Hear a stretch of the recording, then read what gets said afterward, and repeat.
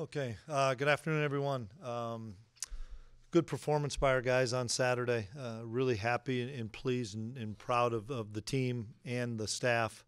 Came up with really good game plans and things that we talked about all week. We played with an edge. We played with a chip on our shoulder. We came out fast. Things that I thought we needed to do, we were able to do. And I think Baylor is a good team. They're struggling right now, but their offense is a really difficult offense to defend, and defensively I thought they had some really good players.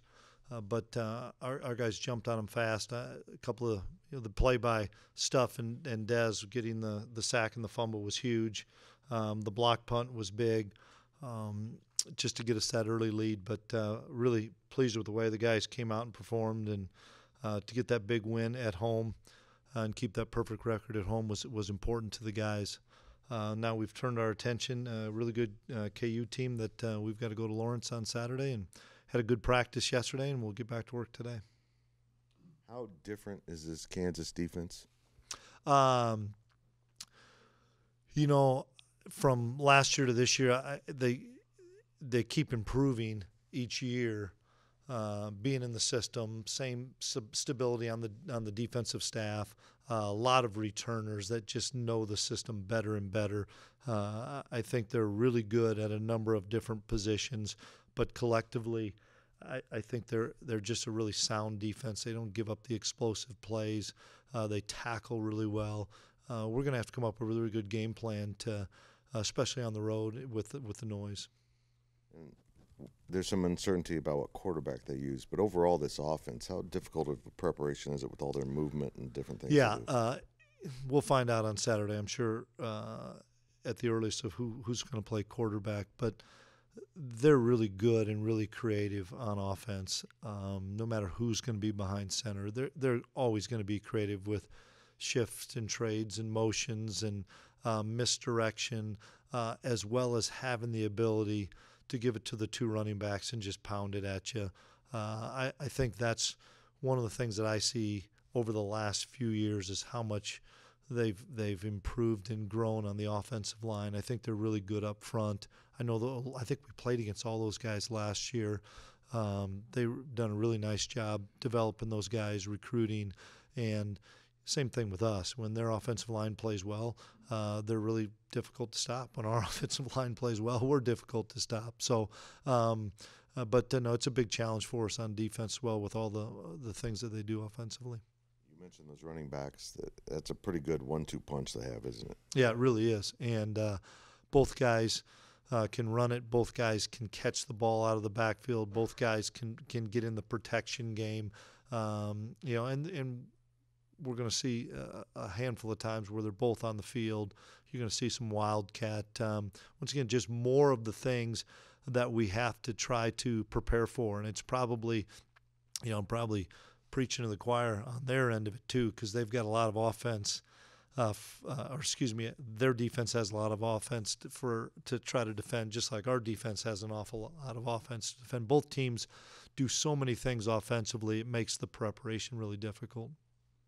What's the status update on Jake Clifton today? Yeah, Jake's going to be done for the year. Hated to lose him, but he'll be done for the year. And we'll go with Austin Romaine there at the Mike Backer. And you guys saw last week we're able to use Rex Van Wy now. And I thought Rex played really well. But now he's in that 4-game window, so he'll be in there. Bo Palmer will be in there as well. So we'll go with who we have. Khalid Duke, he's not facing any other type of... Nope, he'll be ready to go. Also wanted to ask Cody Stuffleby, when we asked him the other day, when he moved from tight end to defensive end, he kind of humorously said that he just woke up one day and had a message from the coaching staff said, please report to defensive end duty today. What went into that decision to move him over to the defensive side? A number of things. We were probably short there at defensive end, and it's been a couple of years now that has happened.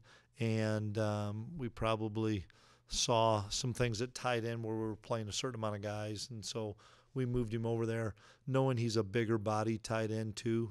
Some of the things that we're doing with our DNs as being 5 techniques, 4 techniques, being able to handle tackles and guards. But he's done a really good job there. He's played more and more this year. He's probably in on a third of the snaps, if not more. He's helping us out on special teams. I think he starts on 3 special teams. And I'm happy for Cody. He's had a really productive season for us. It sure seems like, this rivalry has become a little bit more meaningful in the last few seasons since KU started winning a little bit more. Based on when you first had to play him in year 1 to now, how much more of a difficult matchup would you say this is? Oh, it's light years different, and it's even light years different from Lance's first year. And I can't remember. The years are kind of spinning on me, but, because Lance didn't take the job until after spring ball or May or whenever the heck it was. But to see what they've done in the last few years is really impressive. Doesn't surprise me because I know what kind of coach Lance is, and I know what kind of staff he has because I'm friends with a lot of those guys. And they're doing a heck of a job. And I know that they're disappointed that one got away last week, just like we were disappointed one got away the week before. But as we all know, in this league, man, anybody can beat anybody. We found that out this weekend. With the necessity of next guy up at Mike linebacker, what kind of progress has Kirksey made throughout the season? He's been injured, so he is not going to be in the mix.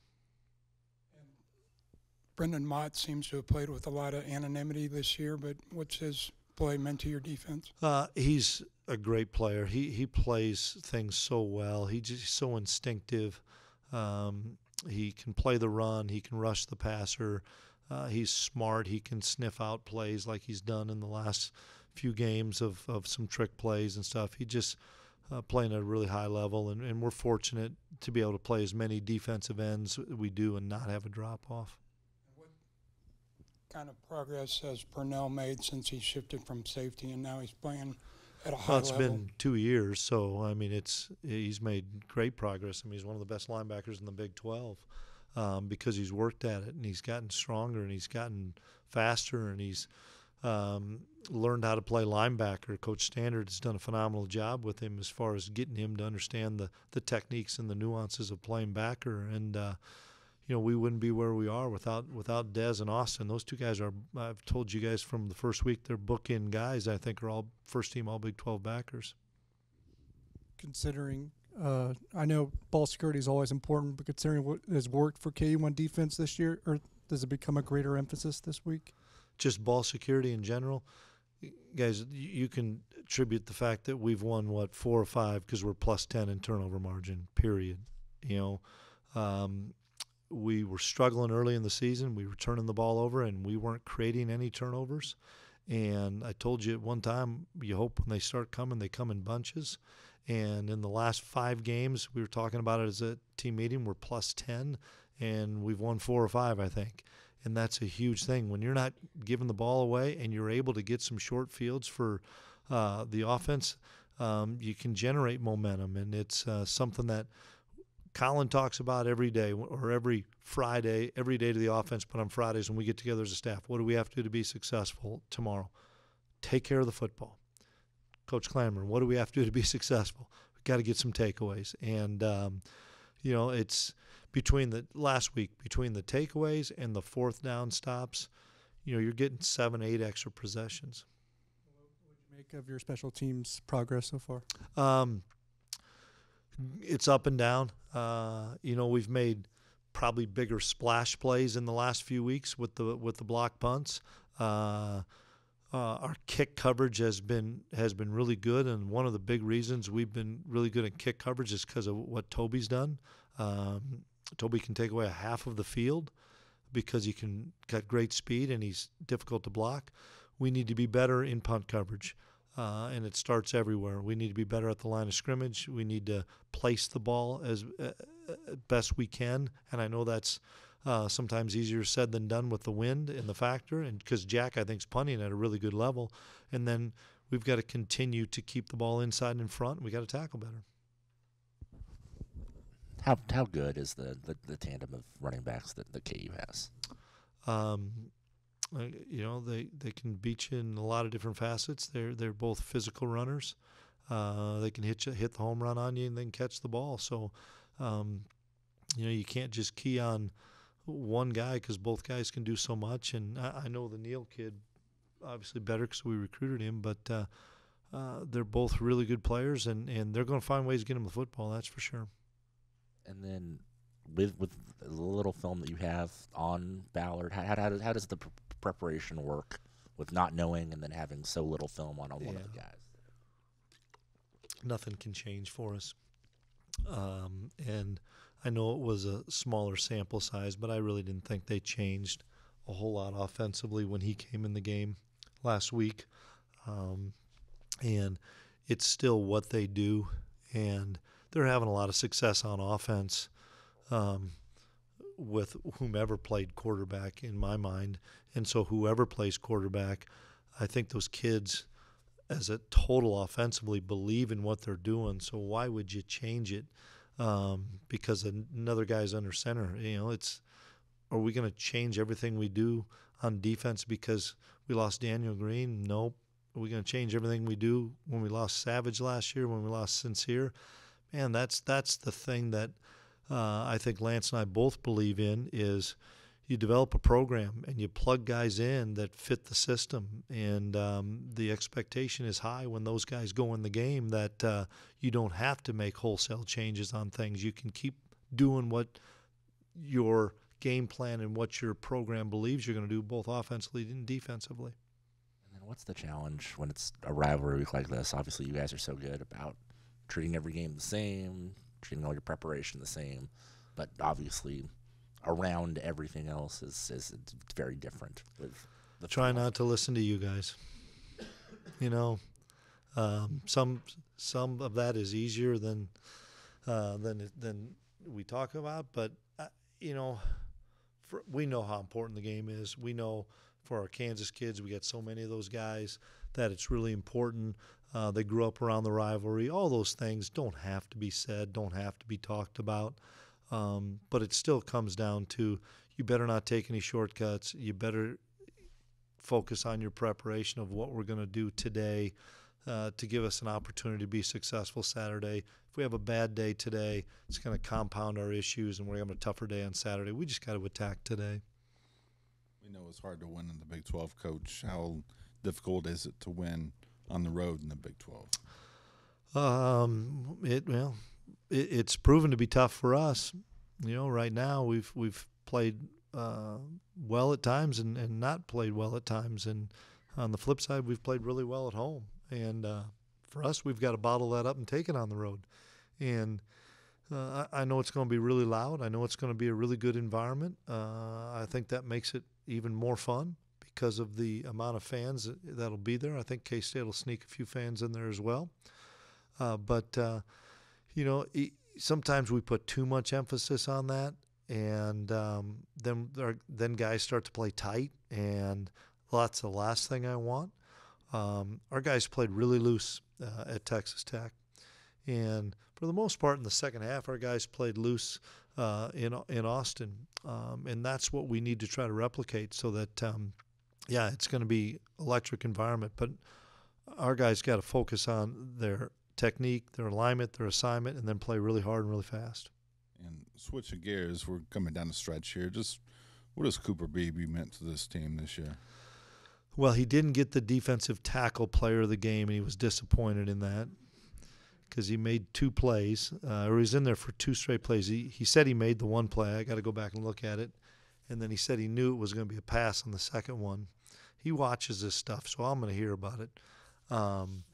But he's been everything, and that's an unselfish guy to say, yeah, I'll help you on defense. Whether it's going to be 2 plays or 15, we don't know. But he had to come over and help us, and, that's an unselfish guy. He's played really well in the offensive line. I think he's the best offensive lineman in the conference and probably one of the top ones in the country just because that's what people tell me that scout and go to different NFL guys that come from different organizations. But I see it every week on film. I think he's one of the best offensive linemen in the Big 12. And then from a defensive standpoint, he really has helped us when we lost Damian. We hope to have Damian back this week. So maybe we won't need to use him, but we might want to because the kid's been really productive in there. How good has the offensive line been for you this year? It's been good.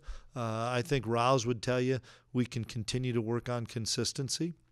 And when I say consistency, that's not from game to game, it's play to play. We got four guys right on 70 plays and one guy off on 10 plays. Riles is going to say we're not very consistent. It's tough because we're seeing so many different fronts. We're seeing so many different stunts. We're seeing so many different pressures that you need an experienced group to be able to communicate all the things that they're seeing, and then you've got to play with really good technique. And I think we've played really well on the offensive line, but there's still more in front of us.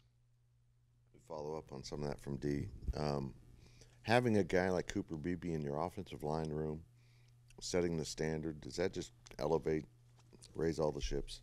It does, but I would say collectively having all those seniors in there is what that has done to the younger guys that aren't playing, to the younger guys that are in the too deep, that this is what the expectation is, and this is how you prepare from watching film to probably more importantly as you get into mid-November, taking care of your body because it's your body's beat up in mid-November, but if you get your rest, get your sleep, get your hydration, eat right, get your recovery in, you can still be productive. And then just watching the way that those guys communicate. I see it at practice every day of what they're talking about in the communication, as well as not only when they're up there, but when they're back and watching the twos of, they're coaching those guys. And I think that's really important for Sam Hecht or Andrew Leingang to hear from Beebs about a technique or about how the defense is playing it so that those guys can learn. When you arrived, you knew you needed better depth in the program. And now 5 years in, that depth's getting challenged a little bit. Are you there, and can you ever be comfortable with your depth at 85 scholarships? Well, they're not changing the rules, so you better be comfortable with your 85. But no, we're always working on depth. You always think like you have good depth, and I think we have good depth in the wide receiver room. I think we have good depth in the running backs. I think we have good depth at tight end, whatever you may say, offensive line. You think you have good depth at linebacker until you lose a bunch of them. And now we're really thin there. But it's fun to see guys like Rex Van Wy and Bo Palmer that take all these practice reps, learn from Daniel, learn from Austin, learn from Dez, and have to apply it on game day because VJ Payne did the same thing last year. VJ Payne was really not in the mix for us other than special teams and stuff. And then all of a sudden we lost Kobe Savage and Sincere Mason in back-to-back weeks. And all of a sudden the depth became the starter.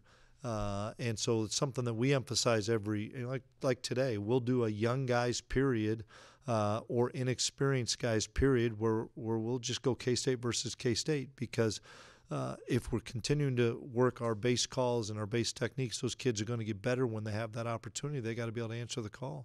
And one more depth question. We saw defenses start adapting to Ben Sinnott being on the field.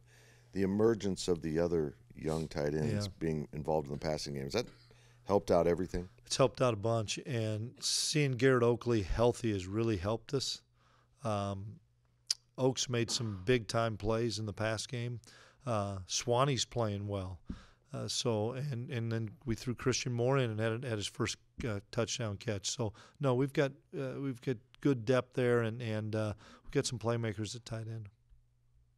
How does the younger part of that tight end room look? The guys that are freshman or sophomore this year.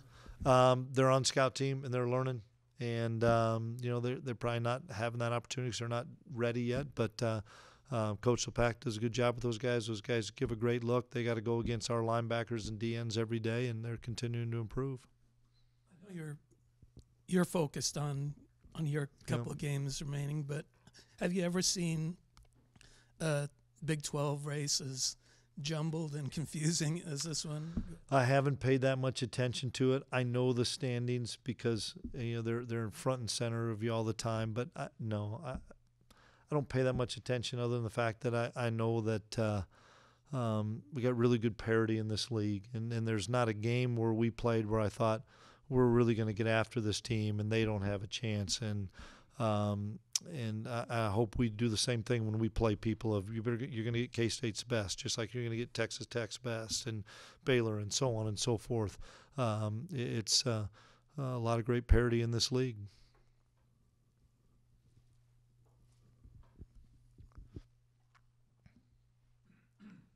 You'll take contributions from guys no matter where they're from, but this year you've gotten a lot of really big plays from in-state players, especially in a week like this. How meaningful is that? It's important to those kids because they've watched this game growing up, and they've probably been to the game at both stadiums growing up. And, it's fun. I don't know, we got 50-some guys from Kansas on the roster, so I know how important it is. And for those guys to have any value, whether it's Chris Tennant and Jack that are integral parts of the special teams, to Des Purnell that's playing every snap on defense. It's really important to those guys, and then it becomes important to the guys that are out of state to make sure I play my tail off for those guys that are in state.